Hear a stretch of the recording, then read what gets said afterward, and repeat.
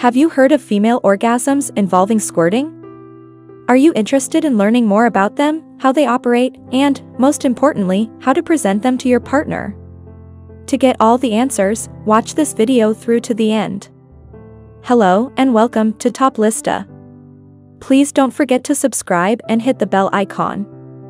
Today's topic is how to make a woman squirt. Few individuals are aware that women can squirt or even what orgasmic squirts are. Men are known to ejaculate, whereas women are known to experience clitoral orgasms. However, we have considerably more orgasmic potential than this. A squirting orgasm is merely one of many distinct orgasms that women might experience. A squirting orgasm occurs when a woman's G-spot, also referred to as her urethral sponge, gets overstimulated to the point where fluid is discharged from that location while she is orgasming. Despite some people's concerns, this liquid is not urine. The Squirt glands, located in the spongy tissue around a woman's urethra, secrete a watery liquid during a G-spot orgasm. Squirt is not urine, therefore, no. You'll notice that it is somewhat whitish in color and that it doesn't smell like pee when you examine it after making your partner squirt.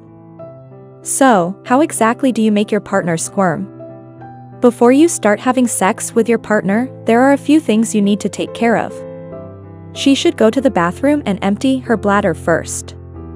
The stimulation of the region around her urethra and bladder causes many women to feel the urge to urinate throughout this experience. This tension will probably prevent her from squirting if she is tensing up to contain the urine. So, request that she use the restroom just before the encounter so that she can unwind and let herself completely go. Additionally, be sure to have towels on hand. Spreading blankets or towels under her lovely body can help safeguard the region and relieve everyone's concerns because some ladies have a propensity to spew excessive amounts of liquid. Number 2, before you begin this process, be careful to reassure her. She won't experience a squirting orgasm if she feels compelled to squirt. Therefore, reassure her that she is not under any obligation. Whether or not she squirms, you will still have a fantastic time. Also, let her know that it's okay if she unintentionally urinates while doing this. She needs to feel completely secure and at ease during this experience. She won't be able to experience a squirting orgasm if she doesn't. 3. Continue by stirring her up. Massage her vulva, thighs, lower tummy, and clitoral region.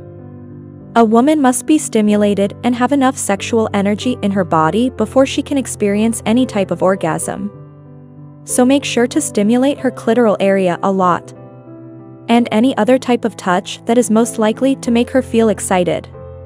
Continue to build her up and stimulate her until you see engorgement in her genital region brought on by the increased blood flow. She should be sighing, breathing deeply, and displaying high levels of desire with her body language. In general, she should be able to experience an orgasm at this point. Aiming for a squirting orgasm with an anorgasmic partner may be a bit too difficult, but not insurmountable. It will be a lot simpler for her to go through this process if she is already able to experience orgasms. Simulating the G-spot is number 4. Currently, you're prepared to stimulate her G-spot. You can discover the G-spot by putting a finger or two about 2 inches deep on the upper wall of her vagina, near her belly. Make sure to initially investigate the area if you are unfamiliar with her G-spot. When touched, it ought to have a somewhat distinct texture from the rest of her vaginal canal and feel more like the ridges on your mouth's roof. Continue making slow, even strokes. Circles can be drawn on her G-spot. You can sort of press against it back and forth. Additionally, you may use the come here movement, which many women genuinely adore. You'll need to spend some time here to build up the fluids in this area in her urethral sponge, so start out slowly and keep going. When her entire G-spot begins to engorge and swell under your fingers, you should be able to feel it with your fingers. Continue building up the speed and pressure of your touch as she becomes increasingly excited. When massaging her G-spot internally, you can occasionally add clitoral stimulation with your thumb as well. Make sure to keep lubricant on hand in case you need to use it here. She ought to be really excited and engorged at this point. And remember to maintain your speed and tempo. Here, quick, short strokes will be very effective. She will adore the amount of force you can use here. In case she appears uncomfortable, get her opinion. But generally speaking, she'll want vigorous stimulation from you at this point. In addition, women can squirt without experiencing an orgasm and experience G-spot orgasms without squirting. But in this case, we're going for the rare union of these two delights. Encourage her to stay with the feelings and let go, even if she feels like she needs to go potty. Ask her to push out and release if she feels like her muscles are constricting and holding. Stay with her when she begins to orgasm and squirm. Keep your hands in place and keep stimulating. Continue on, leading her deeper towards her climax. Most guys have oversensitivity after ejaculating. With a woman's G-spot, however, such is not the case. Keep in touch with her and continue until she tells you to stop. The nicest aspect of all of this is that she need not let this be the end of her. After squirting, she might continue to have intercourse and additional orgasms. For women, squirting comes with its own set of pressures. It seems to have become another impossible asexual act we're meant to perform.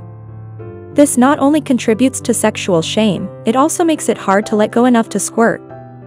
Legendary squirting pioneer and sex educator Lola Jean says she tries to stay away from the idea that you can make anyone do anything sexually.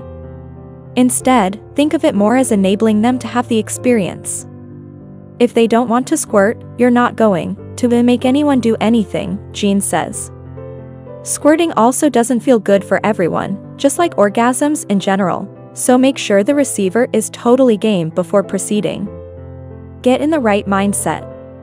To get into the right mindset, you need to be sure you're both relaxed and in the mood. Because squirting involves release, being relaxed is key to feeling comfortable enough to let your body do its own thing without tensing up. The woman needs to feel safe so she can completely let herself go. She needs to be relaxed, completely present, 100% in her body, and her mind may not be wandering, says licensed sex therapist Mushumi Goes, LMFT. Remember that this is about feeling pleasure, not performing for yourself or a partner. Enjoy the sensations your body is feeling and know that while you may not squirt, that's not the main purpose of what you are doing. The main purpose is pleasure. Start by getting super aroused.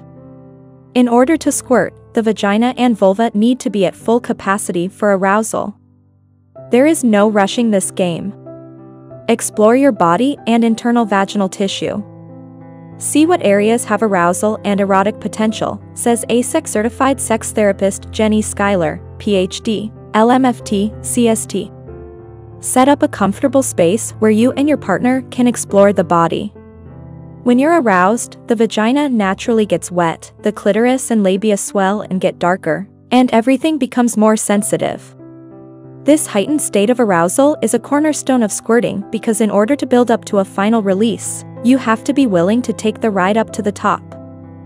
For more ideas on how to get there, here's exactly how to make a woman orgasm, tips for more explosive orgasms, and different types of orgasms to explore.